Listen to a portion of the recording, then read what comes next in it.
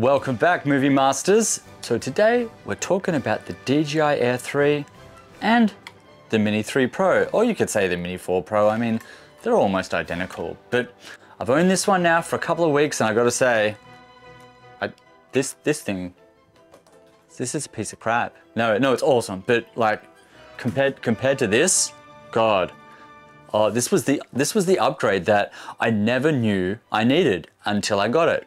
I mean, don't get me wrong, I was fine with the Mini 3 Pro, and I'm sure you're fine with your Mini 3 or Mini 4 Pro if you got one. As I mentioned in my previous videos, that I wouldn't bother getting the Mini 4 Pro because I just didn't think the upgrade between the Mini 3 Pro and the Mini 4 Pro was worth it. And my gimbal on my Mini 3 Pro actually has a little hairline crack, which I've been repairing every now and then, just with a little bit of super glue. But every couple of months, it seems to come undone and then I get a little bit of shaky footage. So it was finally time to upgrade because the footage just wasn't usable anymore. I had got my hands on the Air 3 and I just gotta say, it is a game changer. One of the things that I notice the most is how it handles in the wind, the extra speed you get, the maneuverability, and the extra distance and height and quality. So one of the things I noticed straight off the bat was with the new controller and with the new drone, just how buttery smooth everything was. It was like absolutely flawless. It was like I'm playing a video game and there is no shake, no mistakes, no errors. This thing just handles everything. While you still get those high wind warnings, please watch out. I've found that even with the Mini 3 Pro, even with those warnings, never really made too much of a difference. Sure, I'd get the warnings, but I never had it drop from the sky or anything that really worried me. There are no words. So look, have you gone from the Mini series to the Air and like, have you been as excited or surprised as me? A few other things I will mention. Battery life. It advertises you get about 46 minutes. Now, while I will say the runtime probably averages more about 30 to 35, I can say the same for the Mini 3 Pro. It advertises 34 minutes or so, but really you only get about 22. I would generally take off 10 minutes from what they advertise. Another major difference, not that we're meant to be doing it, is when you go into the settings on the Mini 3 Pro, you can take it to a max height of 500 meters. This 1,000 meters. Yes, twice the height. And if you have the right license and are following the rules and regulations, they're in the right area, wow, 1,000 meters, that is absolutely huge. Not to mention, with the new controller, it has a range of up to 15 kilometers. Now, one of the other features I will mention, it has two lenses. So having the ability to zoom in 3 times as much also is a real game changer. But yes, when you upgrade, it will be classified above the 250 gram mark, so you will have to get your license, but it's worth it. Now, there was one little thing about the design of it that I didn't particularly like, and I will go into that. And it's just something that I noticed going from using the Mini 3 Pro all the time to then the Air 3. What I noticed is that with the Mini 3 Pro, when you take out the legs or the arms or whatever you want to call them, you can take them out in any order.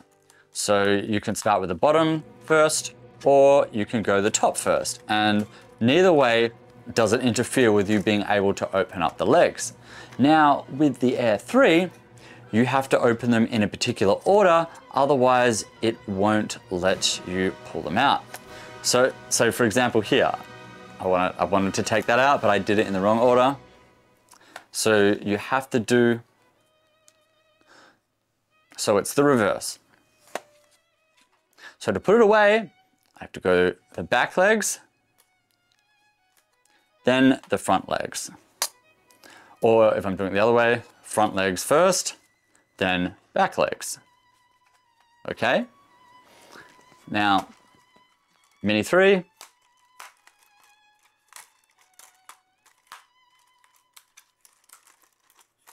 Doesn't matter, just it goes both ways. I'm not sure if that's for extra stability.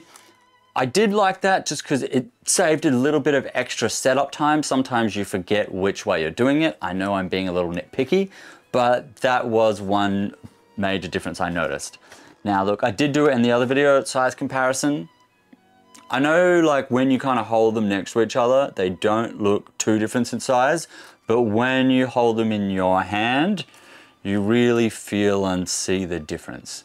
It's like I've gone from a small car to a four-wheel drive or something. Now, another thing to mention is how amazing the new guidance system is. I wouldn't say it's impossible, but it's very hard to crash this thing, as long as you don't have it in sports mode. And I say that because if you're a new drone user, sports mode will deactivate the sensors around the drone and thus make it easier to crash. As long as you're flying in cine or normal mode, it's going to be really hard to crash this thing. So that's another plus, especially when you're spending all the money to get one of these. So was this worth the upgrade? I totally think so. I'll put some side-by-side footage next to each other, and you tell me if you can notice any difference in quality.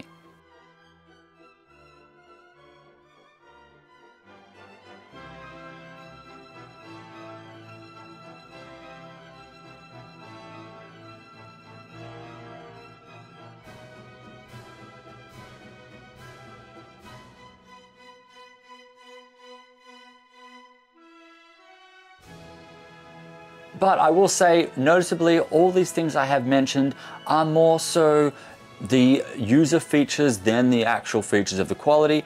The Mini 3 Pro and the Mini 4 Pro still produce 4K, it's just the same as this, great quality images. It's just the usability and handling of this which I like much more, and the fact that it has a 3x zoom lens. But with that extra range, you are going to be able to get a lot extra distance and maybe get some of those shots that you weren't able to get with your other drone. So if you're going through the more pro level, I would highly recommend this. Anyway, if you've enjoyed this or found it informative, hit that like and subscribe button and keep on movie making.